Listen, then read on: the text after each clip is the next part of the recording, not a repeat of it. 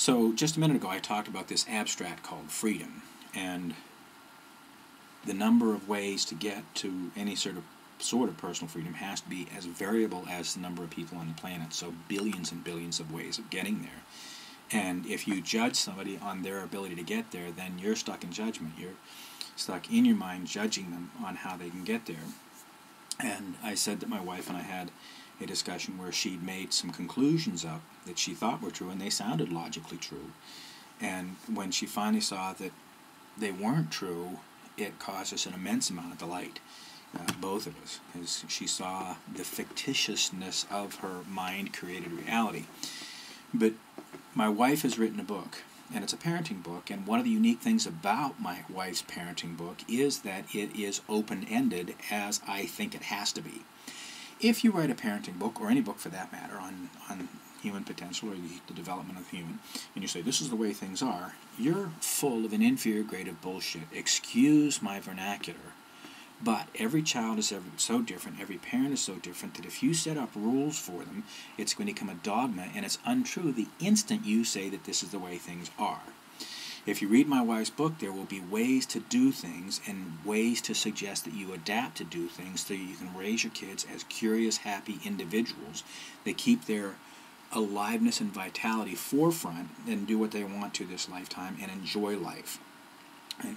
But my wife wrote the book. A friend of ours, the late Barney Zick, got a publisher to look at it. The publisher was starting a new department in human potential work, or whatever you want to call this, and they sent it to a editor. Now the editor was, from what I could listen to my wife going through, because they went through and they edited it, and they brought rules in, and they made conclusions. And Richard Jenny said, God is love, love is blind, therefore Ray Charles is God. These silly syllogisms, things of logic that don't make any sense sometimes. But this person, this editor, would go through and put 2 and 2 together and come up with 4 when the 2 and 2 didn't make 4. The 2 and 2 was an open-ended thing that anything is possible, and with your children, because they're so different and so unique, that you have to look and see each time how they're different and unique, then you can parent them appropriately.